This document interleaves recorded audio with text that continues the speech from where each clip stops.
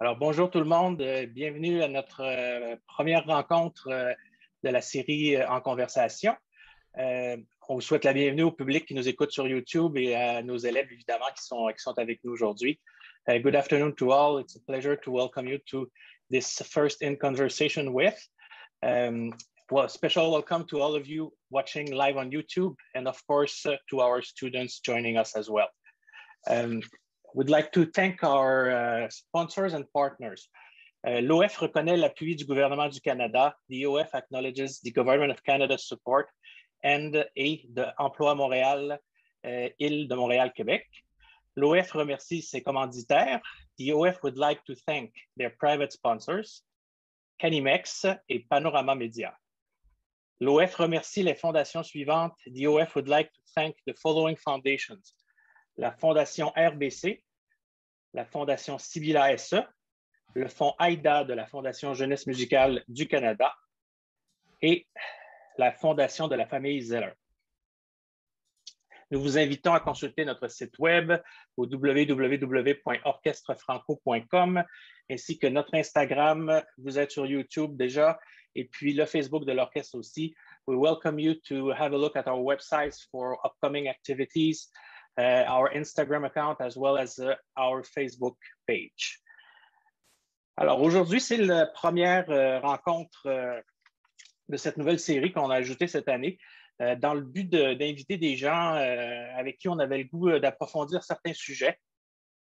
Today is the first of our In Conversation with, and we in this series want to invite people we really like and people who we want to have specific discussions about very important topics. And what a guest we have today, Ken McLeod. Hi, Ken. Thank you to be with us today. I'll tell you all a few words about Ken. Je vais vous donner un petit peu d'informations sur Ken. Ken is president and CEO of the New Brunswick Youth Orchestra and Sistema New Brunswick. He's been a leader in the nonprofit sector for 25 years as a senior manager, volunteer, board member, donor, and consultant. As I said, Ken is president and CEO of the internationally acclaimed New Brunswick Youth Orchestra. And over the last 14 years, he has led the development of what is today one of the most interesting and innovative youth orchestra programs in Canada. Ken was recognized in 2015 by the Prime Minister's Award for Social Innovation. In 2009, Ken participated to the launch of Sistema New Brunswick, who offers social change and hope to vulnerable children through music. Sistema New Brunswick is expanding annually and operates 5 Sistema New Brunswick centers and serving more than 700 children daily. This is fantastic. In a recent book, Nuts, Bolts, and a Few Loose Screws by Gare Maxwell, Ken was profiled, and this is very good, I agree with that, as the virtuoso of visions for his work with the NBYO and Sistema New Brunswick. Ken is founder and president of KMA Consultants, a firm that specializes in fundraising and communications for nonprofits in Canada. From 1995 to 1999, Ken served as a member of the Legislative Assembly of New Brunswick. He's a graduate of Acadia University and Mount Allison University, a recipient of the Order of Moncton, and a Paul Harris Fellow. He also has served on numerous local, regional, and national boards, and is as you'll see today, is a very sought after presenter at the different symposiums and conferences. We're very, very happy to have you, Ken. It's always a great pleasure to welcome you to our OF family. We have done many nice collaborations in the past, and I always look forward to spending time with you. So I know that today's presentation will first start with having you tell us about all the great things you're doing over there, and we will take questions, if that's okay with you, towards the end of the session, and we'll go from there. So again, thank you for being with us, and I leave it to you now to tell us all about Sistema New Brunswick. Perfect. Thank you very, very much, Jean-Philippe. It's a great pleasure and honor to be a guest with your orchestra today. So I've been looking forward to this and happy to have this chance to connect with each other. So what I'd like to do is the topic that I'm going to speak on is social change through music in the orchestra. So I'd like to make a presentation that summarizes some of my thinking, some of our activities, how that is influenced and what kind of impact this approach, this sort of lens through which we approach music, how that's, what kind of impact that's had on people, community, and our organization. Be happy to take some Q&As. If there's interest and time, I could also share some short video clips. It might be interesting for people to see, for example, in our Sistema, I could show little clips of a minute or so when kids are with us 6 weeks, 18 weeks, 2 years, 5 years. It would give some sense of perspective in terms of what that looks like. So if that's of interest, I can do that after. I'll just plant that seed. So that'd be fantastic. So this would be my thesis. Making good sounds just isn't good enough anymore. Especially if you're a kid like Lynn or Grace or Ben. And let me tell you about them. Lynn comes from a home with a single mother with addiction challenges. In Sistema New Brunswick, she found in her teacher a positive male role model and a place of safety and comfort where she could thrive. Grace lives in Crescent Valley in the St. John area, a single mom on social assistance. Grace attended Sistema New Brunswick every day after school. Because of that, her mom was able to go back to school and finish her GED. Then she went to community college and studied veterinary assistance. And now she's working and supporting her family. Let me give you a third example, Ben. Ben is one of 3 kids in his family. At 7 years old, he was already on quite a difficult path in his life. He was caught stealing, acting up at school. He had poor marks. He was labeled at 7 years old a troublemaker. In Sistema, he started to advance on the violin. Unusual for him, he was now being singled out for doing really well. He became more focused. He became a better student. In the music festival, he won gold and first place, and he had his picture on the front page of the newspaper. Ben was selected to play at the festival gala. For the first time in his life, his family bought him a new set of clothes for the performance at the gala. When he finished performing, there really are no words in the English language to describe the emotional embrace between Ben and his family at the front of the stage. So playing in the orchestra, Ben and the others are no longer children of poverty. As part of the orchestra, they are transported to a new place where everything is possible. And the incredible power of their own accomplishment is tangible. The nurturing impact of playing music together is on display for everybody. That's the transformative power of music. And these are just a few of literally hundreds of stories that I could share with you since we started Sistema 12 years ago. Now, having said that, this doesn't happen by accident. It's a choice, and it's a choice that became clear to me and others that making good sounds is just not good enough anymore. Instead, we chose to harness music to change lives. Now, let me give you just a little bit of background. I've had the chance to speak at a number of international conferences in recent years. In Los Angeles, the Take a Stand Symposium of the LA Philharmonic. In Rotterdam, Classical Next, which is the world's biggest classical music meeting for leaders and thinkers and innovators in the music industry. And then more recently at the first International Music Education Conference put on by the Israel Philharmonic Orchestra. I was really proud to represent the NBYO and Sistema New Brunswick at these events. But what I enjoyed the most was the chance to be exposed to really great people who have great ideas and who have leading practices from all over the world. More and more, what I'm coming to believe is that music is serious business. And let me explain. In Israel, the conference started with a performance by Shesh Besh. It's an Arab Jewish music ensemble of the Israel Philharmonic. The ensemble is a model of tolerance and mutual respect in a very turbulent and violent Middle East. What we experienced in that moment was generations of conflict bridged by music. In a sense, it was a living metaphor for people working to coexist together. There were no barriers. There was just music and joy and friends.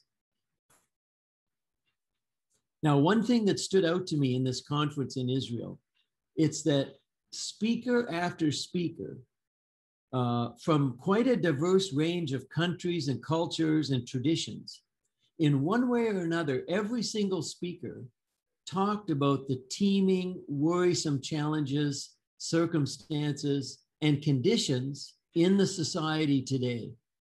So things like growing income inequality, exclusion, poverty, insecurity, conflict, opportunity gap, loss of hope. And so one of the speakers, Dr. Tomer Lev, he's the head of the School of Music at Tel Aviv University. He said this: making good sounds is just not good enough anymore. It's a really profound idea. And if it's true, it has important implications for music and music education and the arts in general in our society. Let me name a couple of others at this conference who said similar things. Sir Clive Gillinson, he's the executive director and artistic director of Carnegie Hall. He told us that the focus of his organization is to do three things: great music, unforgettable experiences, and to transform lives. Audrey Quadros from Boston University, he talked about building community through music. The mayor of Rotterdam talked about music's power to unite communities through music and build local pride. And then there were speakers from Finland and Sweden, and they talked about the necessity of access, regardless of political, religious, ethnic, economic background, that access is incredibly important, that when people are left out, it can be devastating to them. It can be devastating to their family and to the society. And that group music making is one answer. So again, Tomer Lev from Tel Aviv University, making good sounds is just not good enough anymore. So it's been my conviction for some time that for musicians, music making, and music education organizations, that there's a wider responsibility to the community and the society that we live in. So what does that mean? It means that rather than being detached, we have to promote conversation and dialogue. It means that our focus must be to be better musicians and better teachers, but also better citizens. It means that we can promote through music mutual understanding, human rights, human values, that we can use music as a means for tolerance, openness, and respect in a multicultural society. And that we must be relevant and engaged with the society that we are part of. Well, that's been the focus of the New Brunswick Youth Orchestra's Sistema program. Social change, social development through music in the orchestra. So, well, why did we pick this? Well, it made sense for us as a youth orchestra to focus on kids who are left out. When kids are left out, we sometimes refer to them as being at risk. And, you know, I would say they're not at risk because the risk has already happened. Children who are left out are being harmed every day, and it's having devastating consequences in their life. So we know this already, that when kids are left out, for example, if they come from an economically disadvantaged family, they're more frequently absent from school. They fall behind in literacy and school performance. They have more behavior problems. Fewer of them finish school. Fewer go on to advanced education. And more of them are unemployed or underemployed. So when children don't have opportunity or options, then there's no way for them to belong, no way for them to grow or to thrive, and they lose precious potential, and their futures become jeopardized. So let me just see if I want to go to this slide. Yes, okay. And so that's the path for kids that are left out, unless we can provide a different path. So here are the guiding principles behind our Sistema program. I sometimes refer to this as the secret sauce. You know, how are we able to realize profound positive changes in the lives of the children that are a part of our program? Well, at the foundation are these organizing principles. The first one is inclusion. So we prioritize kids who would be left out. So for us, that means children from economically disadvantaged families, children of immigrant families, and other at-risk circumstances. I'll give you an example. We've just created an agreement with the provincial government that we're going to reserve a certain number of seats beginning in our next season in September for children who are under the care of the Minister of Social Development. That means they've been taken out of their home and they've been placed in a foster home. So there's another way that we can engage kids that are left out, kids that have challenges, who are on a negative path in their life. So inclusion means we're focused as a priority to engage kids that are left out. The second principle is intensity. So when children attend our program, they attend 3 hours after school, 5 days a week for 10 months of the year. So think of that. Every day after school, every week, every month for 10 months of the year. So here's what we know, and musicians know this better than anybody does. You can't get really good at something if you don't invest time and effort. And it's the getting good at something that can be transformational in the life of a young person. What happens, of course, 3 hours every day with a really good teacher, they're going to get really good at the music. And they begin to connect the dots between their effort and hard work every day, every day, every day, every day. There's no shortcut to achievement. There's no quick fix to excellence, right? So they connect the dots between their hard work and their achievement in music and as part of the orchestra. And it's almost at some moment a light goes on and they understand I can do things. They understand their capacity as a human being, and that can change the entire direction of their life in a positive way. So intensity. The third principle is excellence. One of the things that we say is good enough is not good enough. We emphasize excellence in terms of behavior and learning and performance. And you know, we also believe intensely that just because a child comes from a poor family, they can have every possibility to achieve at the highest levels as someone from a middle or upper income family might have.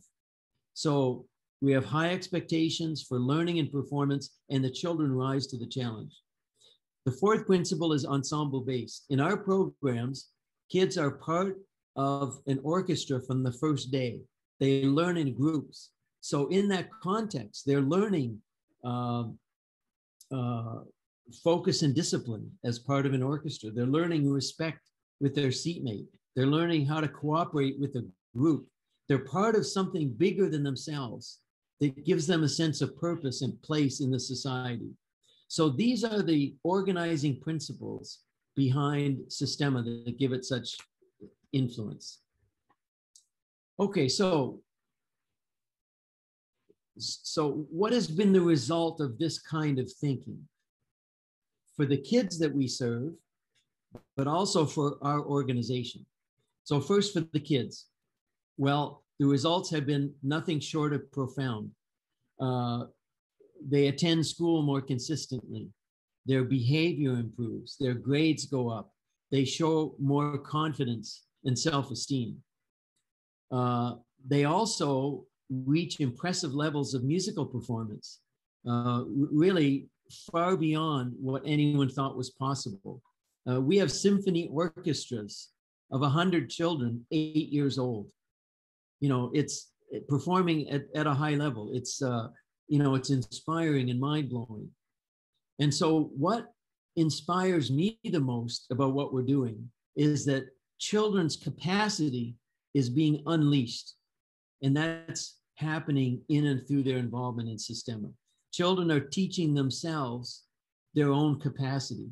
They're connecting the dots between their hard work and their achievement. And really, for many of these kids, for the first time in their life, they understand their capacity for achievement. And that understanding can transform their life. Okay, so what has been the impact of this kind of thinking for our organization? Well, I'm going to summarize that by sort of painting a picture of then and now. So what did our organization look like before Sistema and now?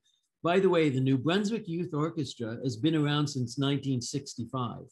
So it's been around for a while. We only started Sistema in 2009. So what's been the impact of this kind of thinking for our organization? Oh, sorry, I see I blocked your view again. Sorry about that.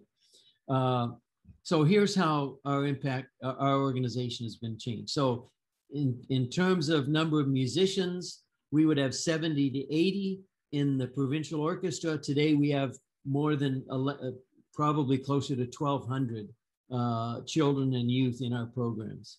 Orchestras, we had one, we have more than 15 orchestras.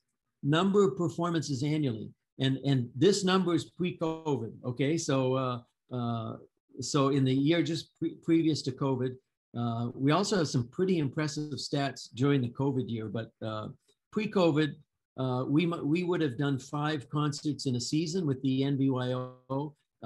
In that year, across all our programs, we did more than almost 150 performance events. Patrons, we probably would have had less than 1,000 in a season.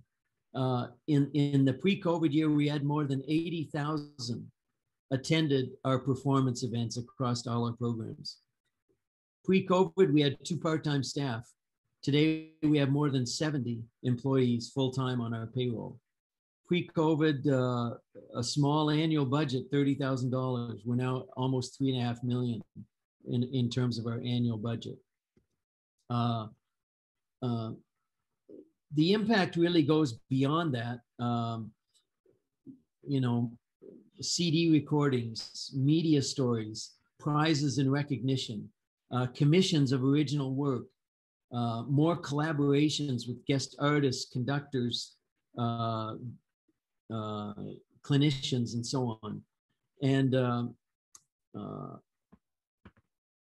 in terms of the scope of programming, you can see here, the New Brunswick Youth Orchestra is the organization, but now we have several levels of programming. So the Sistema, I refer to that as local children's orchestras. we're in 9 communities in New Brunswick. Then we have regional youth orchestras. That's our most advanced Sistema kids. We have 2 of those right now in Moncton and St. John. Eventually, we'll have 4 to 5 regional youth orchestras in the province. And then, of course, the provincial youth orchestra, local children, regional youth, provincial youth, and we have a professional orchestra of our teaching staff, Tuda Musica. So we can engage children from 6 years of age and youth from 6 years of age through university. Okay, so I don't want to talk too much longer. Just a couple of other things to share with you. A question, I think a good question to ask is, how did we achieve this change? Because it's a pretty significant change. And I'll just share 2 things with you, 2 ideas. I'd say the first element and the starting point was our mission. And it may sound like a simple thing, but it's absolutely pivotal to everything that we've done over the last 10 or 12 years. I would say about a mission statement, it describes the purpose of the organization. It answers the why question. And mission statements need to be clear. They need to be succinct. There can't be any ambiguity in a mission statement. They should be people-oriented. Mission statements speak to the heart, but they also have to intellectually make sense. So this was a new mission statement that arose out of a strategic planning process in 2007. And this mission statement was really a revolutionary idea for our organization. The NBYO at that point had existed for 4 decades. It was a very traditional youth orchestra program, 70 to 80 kids chosen by audition every year, largely from middle and upper income families. But at that moment, we thought to ourselves, surely we can do better. What about the kids that are left out?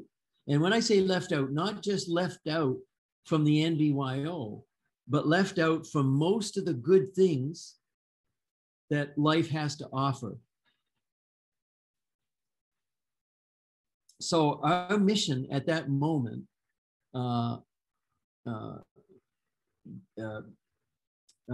was a significant and important change. So, sorry, if I go back, let me just go back. So, inspire children and youth to achieve their full potential. That's a social mission, right? Now, there's also a second phrase, through learning and performing orchestral music. That's the tool and the vehicle for achieving our social mission in the world. So great music, yes, we're still in favor of great music, of excellence in music performance. But even more, how do we provide opportunity for more children and youth?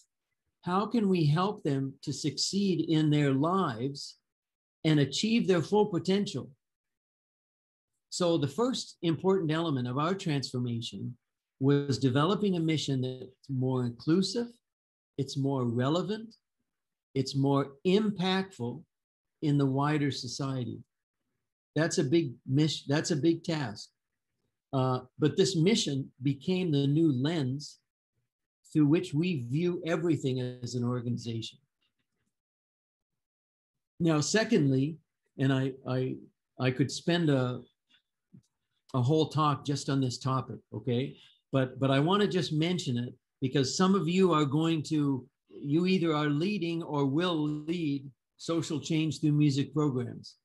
I think this was also one of the important things that we did that has substantially influenced our results over the past number of years. We developed an intentional organizational culture. So, and here's what I would say about that. All organizations have a culture, even if you don't know it, even if it's not planned. In fact, you can sense an organization's culture as soon as you walk into their space and as soon as you meet their people. So an organizational culture can be accidental, right? And that's when we assume that everybody knows what the enterprise is all about, what values are prized, what actions are expected. I won't spend much time on this, but I will say this. Organizations with an accidental culture could be successful, but I guarantee they won't be as successful as they could be if they had an intentional organizational culture. Now, the other thing I'd say is truly dysfunctional, underperforming, and toxic organizational cultures are always accidental. No one plans for that, right? So our conviction is that an intentional organizational culture generates the maximum benefits. So we set out to create a culture that would do these things, that would propel the organization toward the greatest impact among those we serve, the highest level of consensus and commitment among our team members, and the highest level of satisfaction of all the stakeholders. So think about that. Leaving these things to chance just seems too risky. So we chose to create an intentional culture. Now, this is our model. It would take a long time to unpack it all, but I just want to share this. So what has to happen for culture to take hold within an organization? We have to do several things. We have to affect how our people think. Then we have to ensure that our people act in alignment with how we think. And then we have to sustain that thinking and acting over time.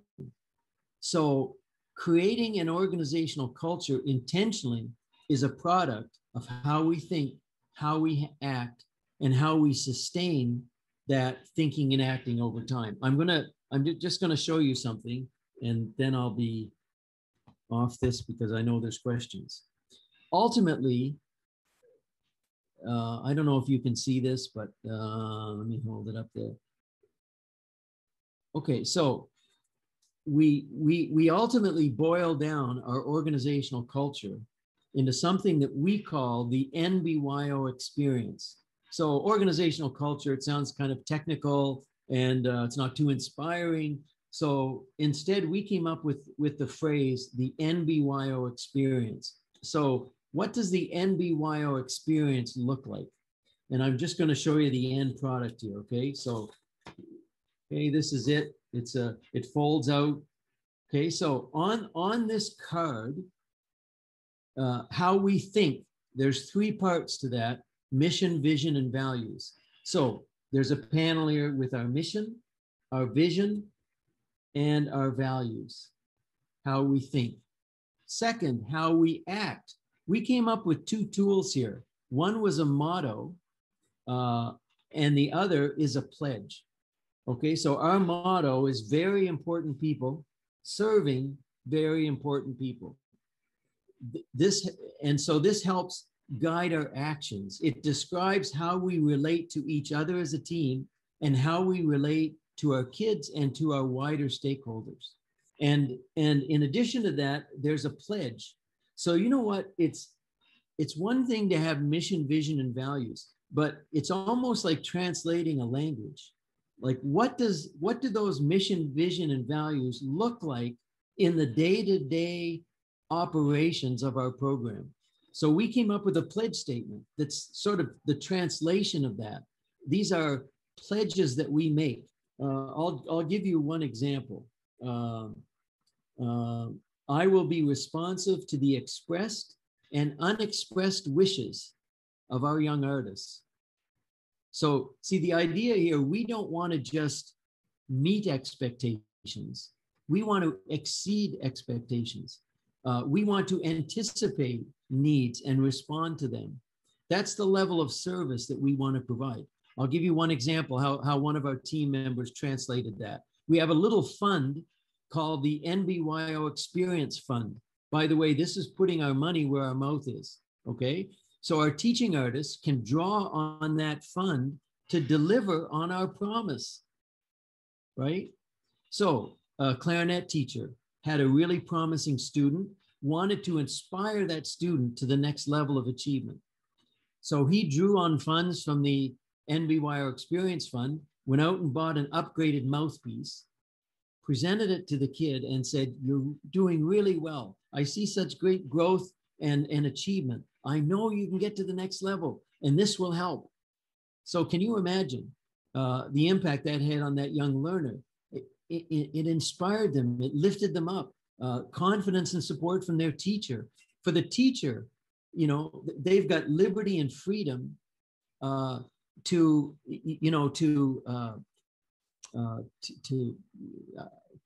an opportunity to do the best they can and to have the biggest impact. Anyway, creating culture, what kind of organization do you want to have? It's important to think about that intentionally, to build that from the ground up, to get agreement, make sure there's alignment. And so, and the last one on there, so how we think, mission, vision, and values, how we act is motto and pledge. How do we sustain that? Because here's what I see in many organizations. They might do the culture or the mission talk at the beginning of the year. Frankly, it's often forgotten by the end of the meeting or the end of the day. Certainly the first time a hardship comes up, it's out the window. So how do we sustain our culture every day, every week, every month, year over year? We came up with something called the 20-minute dress rehearsal. Okay, it's the last panel on this thing. So what happens is our team all over the province once a week meets for 20 minutes around this.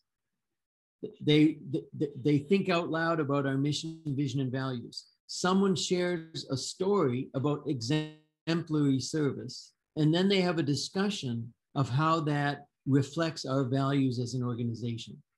And so the idea is we're always thinking about our mission, vision, values, our pledge, and how we are going to create this culture in our organization. So, because it's something you can forget. And so we're constantly reminding ourselves, encouraging each other with positive stories and so on. So mission and culture, two big parts of creating successful organizations. Okay, I've been saying this now forever, but I promise now just a few closing comments. I would say a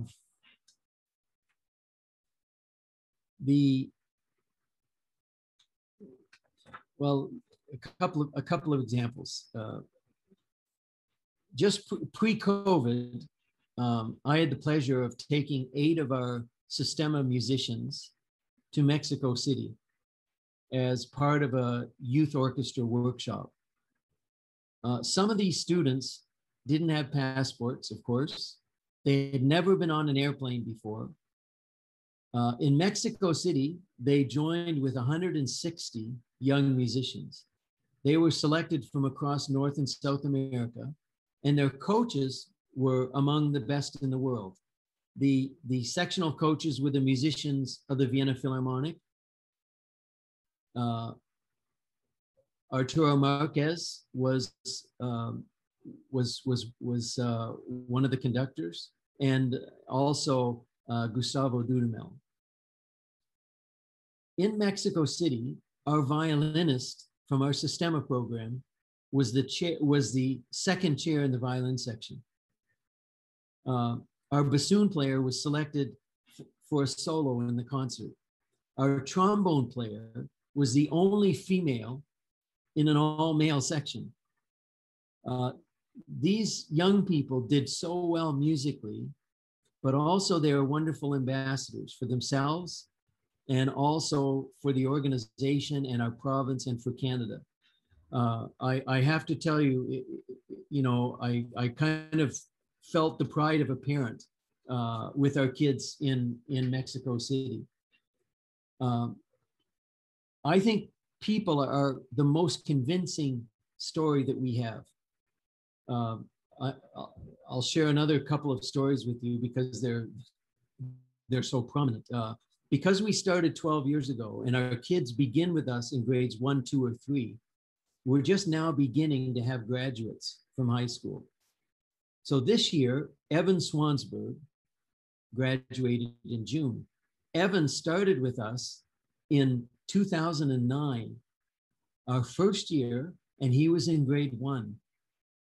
He was in our programs for 12 years, 3 levels of children's orchestras, regional youth orchestra, provincial youth orchestra.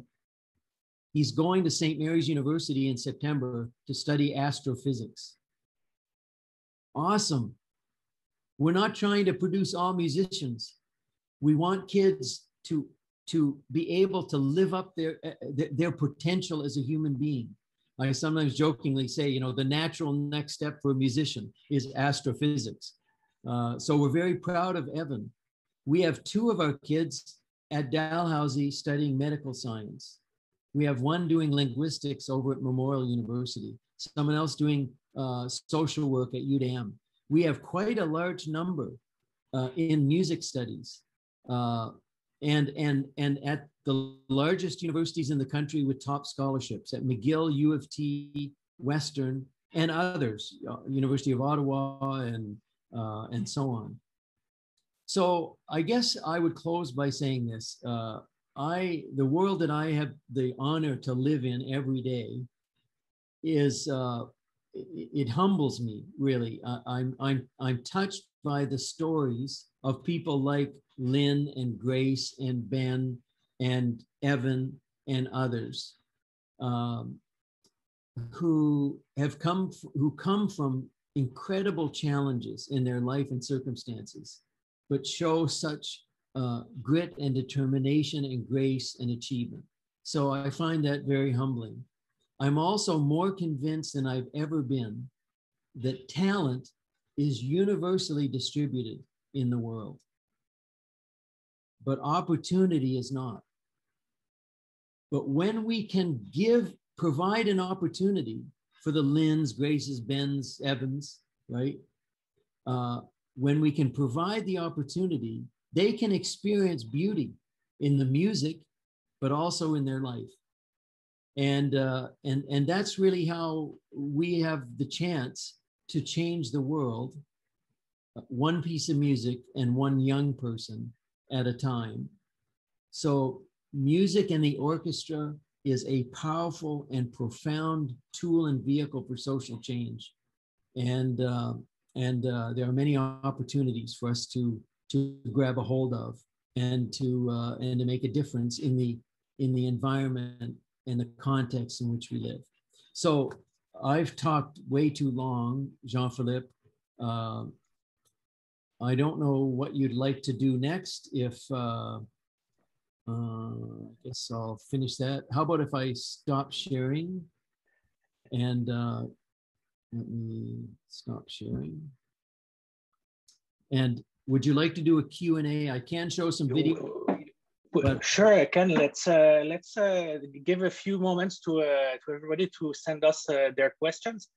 Just before we go to the questions, I'm thinking about all of our players at OF and former players, current players. I know that some of them have done some work with you in New Brunswick, but tell us a little bit how you how you recruit your musicians and what are some of the opportunities that could be offered. Okay, that's great. Thank you for asking that. So we have, right now we have 58 teaching artists on our staff team. Almost probably 35%, maybe even close to 40, have come from outside of Canada. So it's quite a diverse faculty. Our music director and conductor is Tony Delgado. Tony, in fact, we probably have about 10 Venezuelans on our staff team, which has really accelerated our development because, you know, the program was developed there originally. You know, the whole world has looked there for inspiration. And you know, the staff that we brought, I mean, this whole idea of music and social change is just a part of their being, you know, they've lived it themselves. And so but we have others from the US and from Colombia and South Korea and from Mexico, and so from all over. We have openings right now in violin, viola, cello, and bass for teaching artists. So, and we also, and in trying to think of others. We most of our staff would have performance would be performance majors, and that's strategic on our part. Not all, but the majority would. We really, teaching artists, both parts are important. So we're looking for people who are really good musicians, who are really good teachers, and who are also socially minded. And that last part is critical. It has to be someone who would have a passion for helping young people to not just achieve in music, but to have a successful life. That's the frame of reference that we work in. And so, being socially minded is a really important part.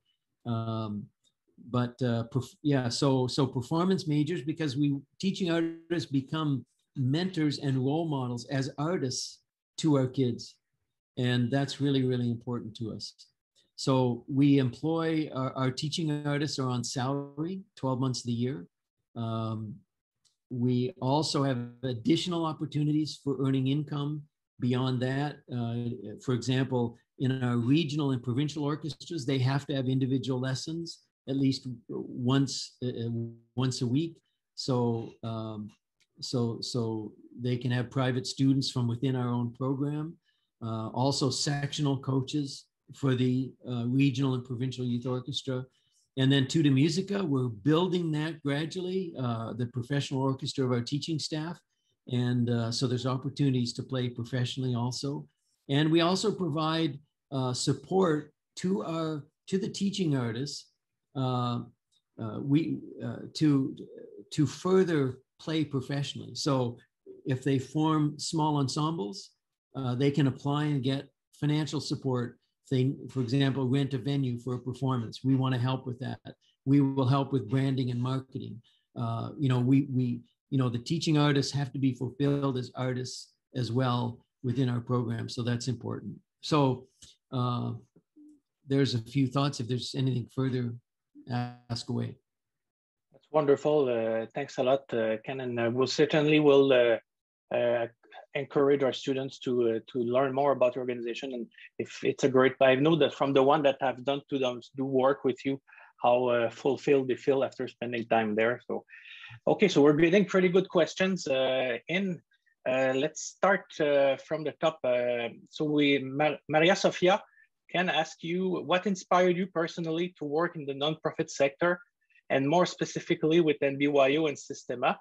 And did a specific event or specific environment in your personal life inspire you before getting to hear the incredible stories of the children who studied through these programs? Wow, that's a really great question. Thank you. Thank you for that question. I'm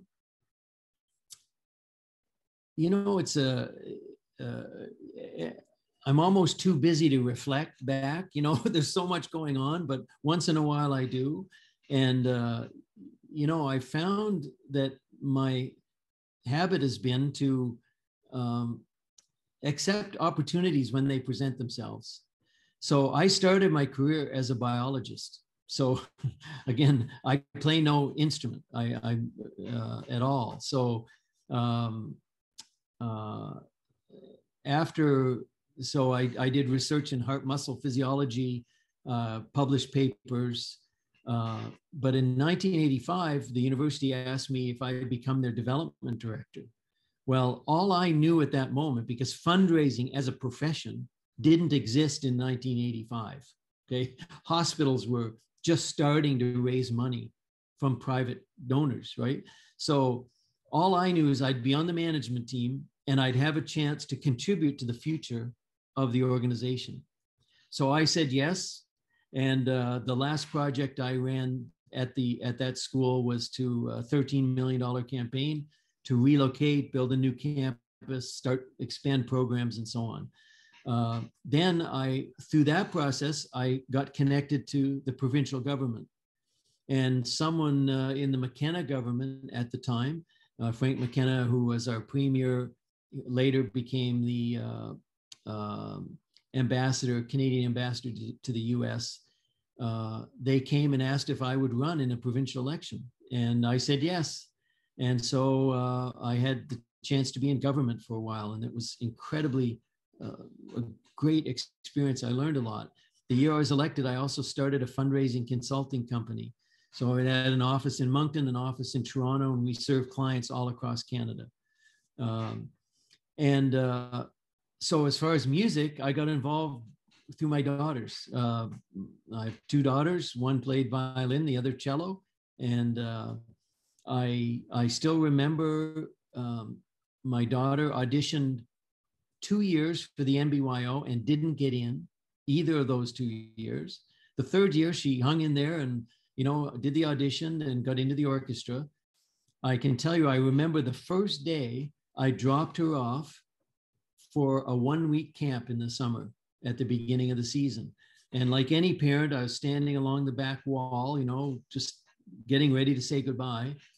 And interestingly, the president of the NBYO was standing beside me, and she just happened to mention the orchestra had received an invitation to play in a festival at Carnegie Hall. They had no intention to go. The organization had a $30,000 annual budget, right? 2 part-time staff. It just, in my mind, the instant thought is, how can you not say yes, right? Like that one thing would do more for the organization than everything you've done collectively in the last 10 years. So I went to the board and said, if we can raise the money, can we go? So they sort of, with a smirk on their face said yes. And it was a $140,000 budget. We raised $145,000. We went to Carnegie. We recorded the music, the first recording ever of the NBYO. A documentary film company heard about this and followed our organization for 10 months. Rehearsals, fundraising, in the bus, in New York, on the stage at Carnegie Hall. And that documentary was on primetime CBC. It was called Practice, Practice, Practice. So think of how important that was in the life of the organization, raised its visibility, its profile. And anyway, just so I became then a board member, board chair, and ultimately the CEO. When I started Sistema, I was a full-time unpaid employee, which I did for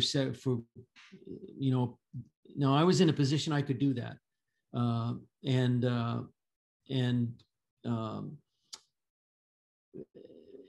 was able to do that for the first several years of the development of the program.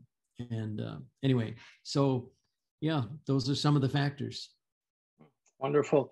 Let's have a question coming from Bertille. Hello, how did your organization remain active during the COVID-19 pandemic? That's actually something I was looking to ask you as well. So let's hear that. Really good question. I'll tell you what shaped our last year and a half. At the beginning, here's the agreement that we came to as a team, is that we weren't just going to hang on by our fingernails. We're not just going to hunker down and hope we get through it. We're going to thrive and see our kids advance during this period. So it was a mindset, right? So that was a choice. And I can tell you, I'm so impressed. Our professional staff team are an incredible collection of human beings. The optimism, the energy, the learning that's taken place. We operated remotely. And so our team learned how to do, instrument sectionals remotely. So after some experimentation, we prioritized individual lessons and instrument sectionals. And our team became really, really good at it. So we kept everyone employed throughout. We kept engaged with our kids. And here's what we learned, that our kids during this period have felt even more isolated than they would have otherwise. Think of a child in coming from a very challenging background. So now they're home every day in an environment where there's poverty, food insecurity, addictions, mental health issues, you know, the list goes on and on. And so our kids felt even more isolated during this period. And so a continuous connection with their teacher and with their colleagues proved to be incredibly important during this period. So we transitioned back and forth between in person and remotely, depending on the, you know, if it was, you know, yellow, orange, or red. And in this past year, and by the way, we did all the things that others were doing. We did live stream performances, we did recordings, and then, you know, social media posting of performances. We even had guest artists during COVID, and we did a guest artist piece with Misha Bruger-Gosman with one of our Moncton Youth Orchestra string ensembles, because we were able to, the health requirement, we could be in bubbles of 15. 2 bubbles could be in the same room if they are separated by 2 meters. So we could actually have an ensemble of 30 musicians, which we did, and did a recording and so on with Misha. In the past 10 months, we had 66 performance events on social media, and over 100,000 views of those performance events. So, so I think, you know, I'm very, very proud of our team and how, you know, they're learning and their determination to serve kids, right? Which is our driving force as an organization. That's fantastic. It's a way to go. That's great. Another very nice question coming up for you, Ken. Alexander asks, how is the 3 hours a day divided? Are there private lessons and time for personal practice in addition to ensemble rehearsals? Okay, that's really a good question. In the Sistema, the Children's Orchestra program, teaching artists are required to do about 5 hours of individual lessons a month. It's not much, right? So in our Sistema, the core, the backbone of our program is the instrument sectional. So just to describe our curriculum is the repertoire. Okay, we're organized in trimesters. So there's a new set of music in September, a concert in December, a new set of music in January, a concert in March, new set of music in April, and a concert in June. So, and the repertoire is progressive to build, you know, skills. So it's progressive from trimester to trimester and from year to year, and levels of orchestra. So in the Moncton Center where I am today, we have 3 levels of children's orchestras. So each one having the trimester and so on. So the kids are always working toward a performance date. So the backbone of the program is the instrument sectional. You know, the clarinet kids with a clarinet specialist, the bassoon kids with a bassoon specialist. And so as you think about how a trimester might run, a lot of time is spent in the instrument sectional on the repertoire. As we get closer to a performance date, we have more group sectionals, and then closer still 2D rehearsals, and then a concert event. And so, but the 5 hours a month is, you know, that, you know, a teaching artist might identify a young person that has exceptional talent and needs more enrichment, right, to keep them going forward. Or there might be someone that's struggling. Now, once kids graduate into our regional youth orchestras, then individual lessons weekly are required. And again, if our kids don't have the resources, we pay the teaching artists to do those individual lessons. Again, fantastic. It's so clear. That's a special request more than a question, and I actually would love to if you say yes to that too. So Kaylen asks, he says, I'd love to hear the videos of the kid playing to hear their progress with Sistema. So maybe we take a little moment if you want to share a few of those videos with us. And do we have a half an hour left? Is that the time frame? So why don't I take like 10 minutes on videos, and there might be some perfect. Then we'll come back to questions after that. Okay, great. Perfect. Let me just take over the screen here. This is, I just want to explain a couple things. This is week 8, okay? So think about this, because context is important. In an average classroom in the public school, maybe 15% or 20% of the kids might be at risk, right? Would that be fair? Somewhere in that range. In our classrooms, it's 80%. Okay, so just think about that. The majority of our kids come from some of the most challenging backgrounds and environments. So think of the first day, 6 and 7-year-olds arrive in our school. Okay, the first day, they've been in school all day. They're there for 3 hours.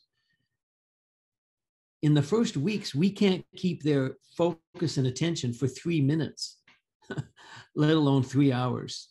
Okay, so the things that we're beginning to work on the first day, they start learning music notation. They start learning solfege immediately. It's a built-in part of our program. They build an instrument out of cardboard and paper mache. So we call this the paper orchestra. So the other thing to remember is we can't really give them a real instrument. They have no sense of its value or how to care for it. They would play catch with it or, swing it over their head, right? And so every child makes one. So it's also a teaching tool. They learn the parts of the instrument, resting position, playing position. They start learning mechanics and posture and other things. So this is what the paper orchestra sounds like.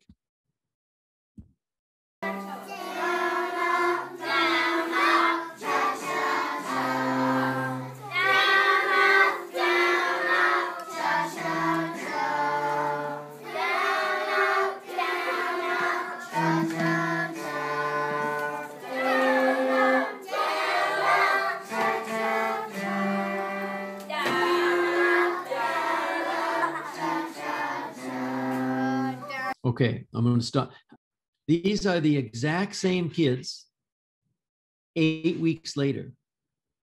Okay, so I'd like you to think about what has changed since the last video. What do you see here that's different? Okay, so let me play a little bit for you.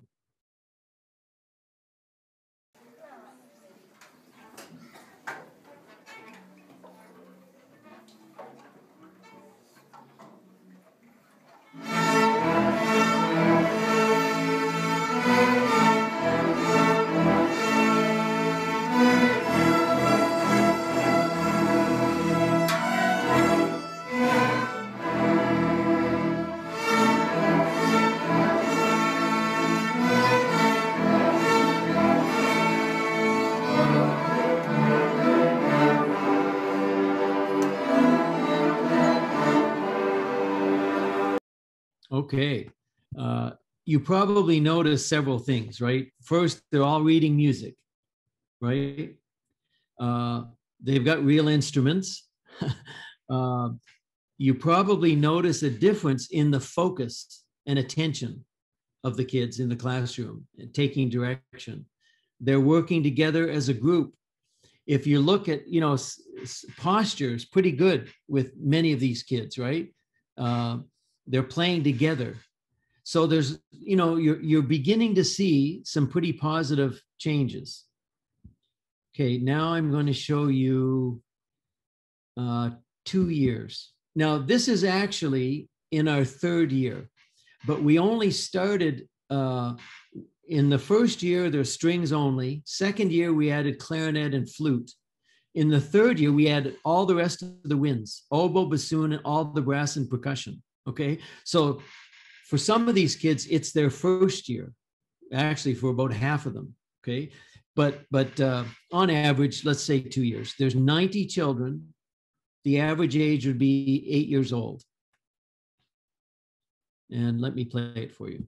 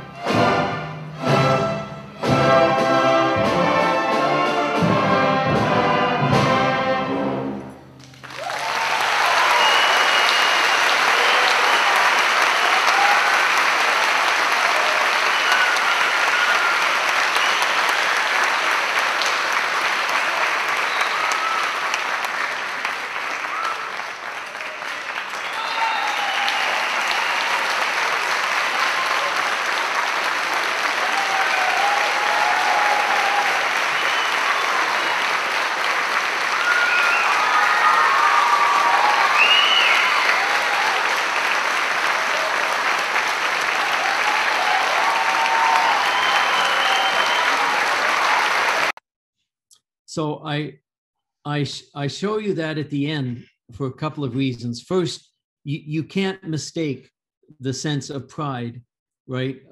And the sense of achievement. The second thing, which I try to remind myself of this all the time, is that these kids in their entire lifetime likely wouldn't have had the applause of anybody, right? So without access, without opportunity, there's no moments to celebrate achievement that comes from hard work and effort. And the third thing I would point out is you can just see intuitively, this experience will have a profound impact on the lives of these kids. If you don't mind, I can do 2 more and they won't be long. Okay. Now, the video is not really, it's not great, but anyway, this is year 5. I'll just play the last phrase on Finlandia here.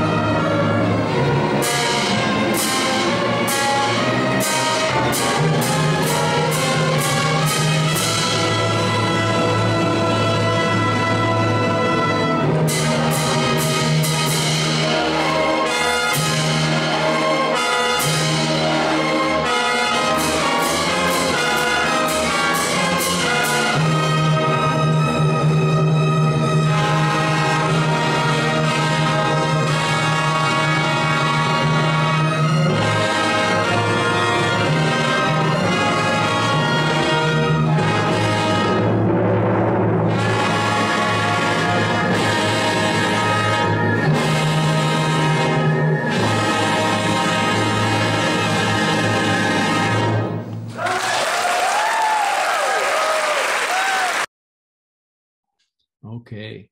And Fantastic. the thing I'll say there is those kids average age is about 12. The other thing to remember is and by the way, some of those kids would have been in their second year with us, and some have been in it for 5 years. We place kids according to their level in the orchestras, not according to their age or their grade or how long they've been with us. And every single one of those kids started with an instrument they made out of cardboard. I'm going to show this as a final one. And I'm just going to show the first, and I'll explain why in a minute. So this is the Provincial Youth Orchestra. I might as well say this now. So this is the Provincial Youth Orchestra. And this year, more than 70% of the Provincial Youth Orchestra has come from our Sistema program. So the vast majority of this orchestra, had their beginnings with an instrument they made out of cardboard. And in our program years previous. So let me just share just the first part of this.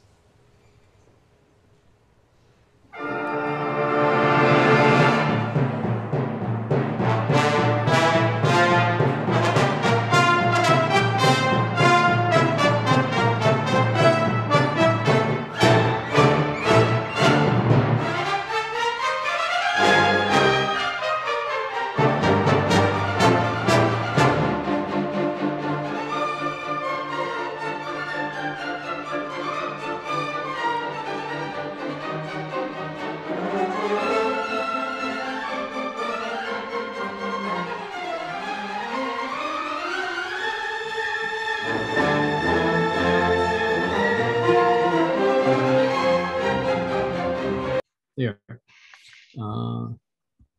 Okay, so that just gives you an idea.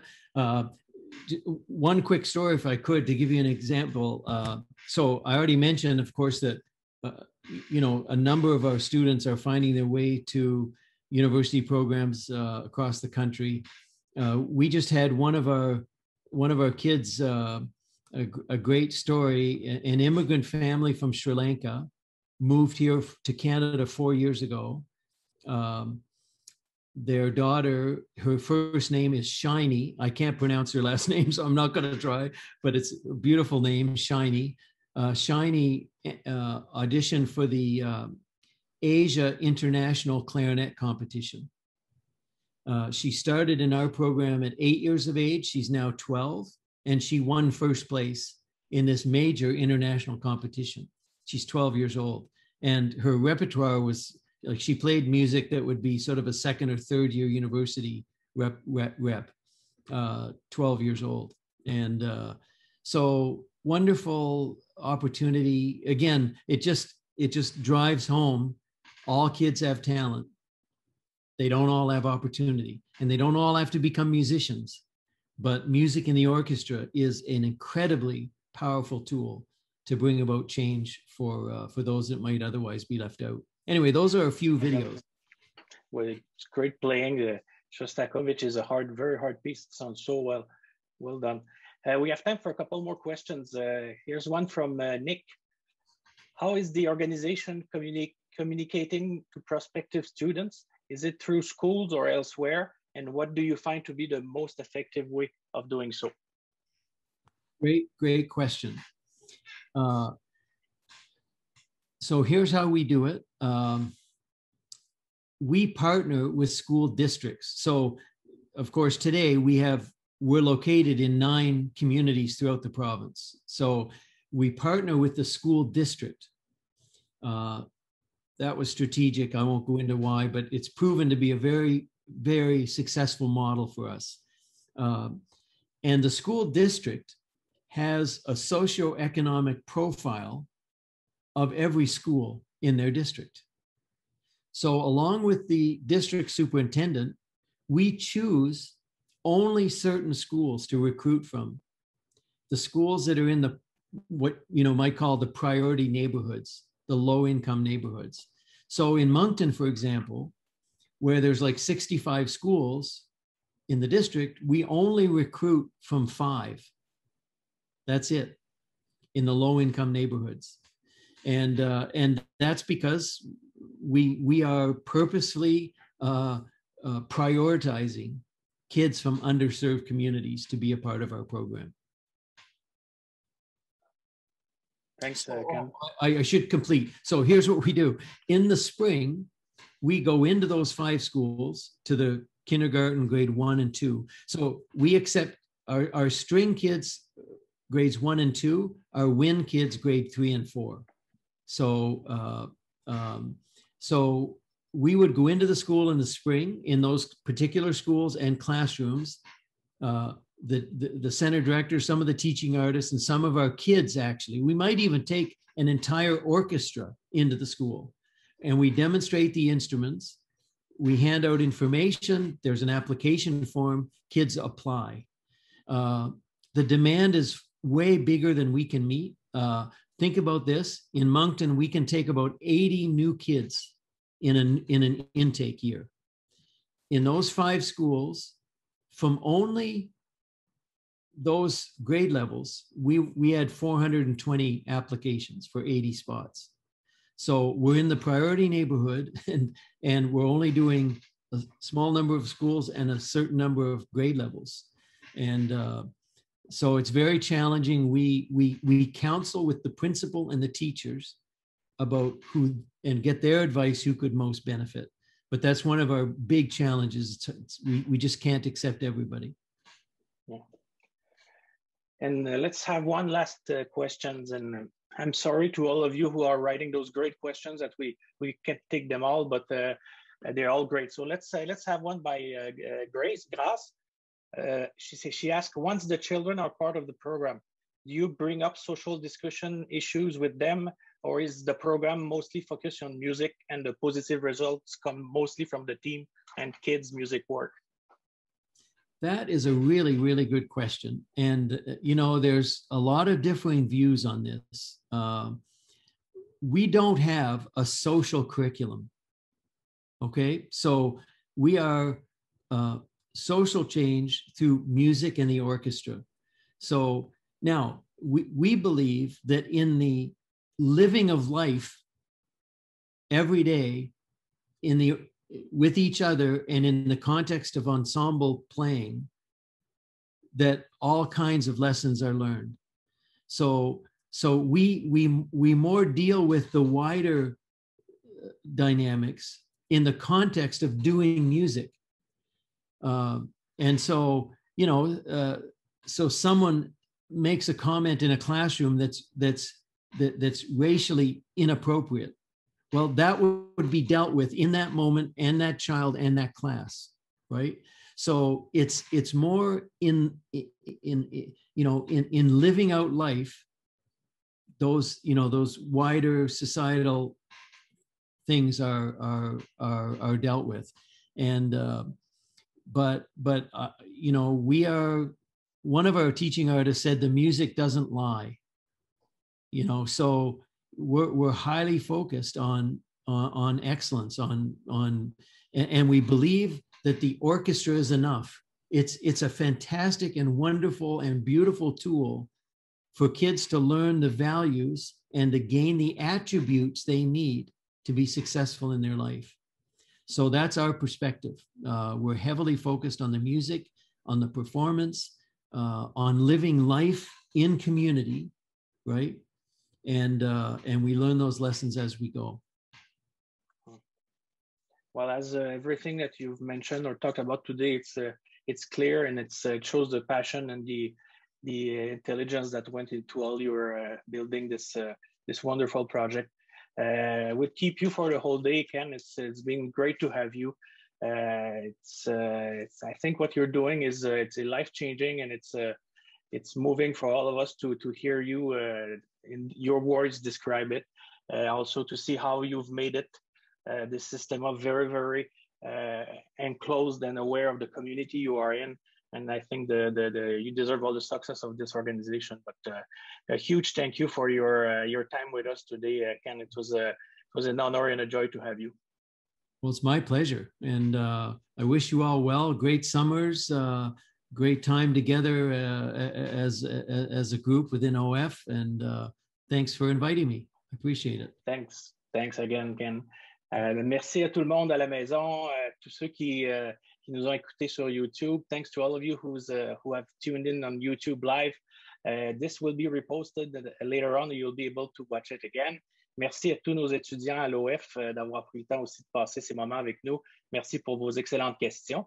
Et puis, on vous laisse aujourd'hui, on a une autre session bientôt. Juste avant de terminer, encore une fois, l'orchestre remercie tous ses partenaires, tant des gouvernements, le gouvernement du Canada, la Fondation Banque Royale, Canimex, la Fondation Jeunesse musicale du Canada, la Fondation Sibila SE, Emploi Québec, et puis la Fondation de la famille Zeller. Alors, thank you to all, and we will see you on the next chapter of this series of In Conversation With. Thank you all, and see you soon.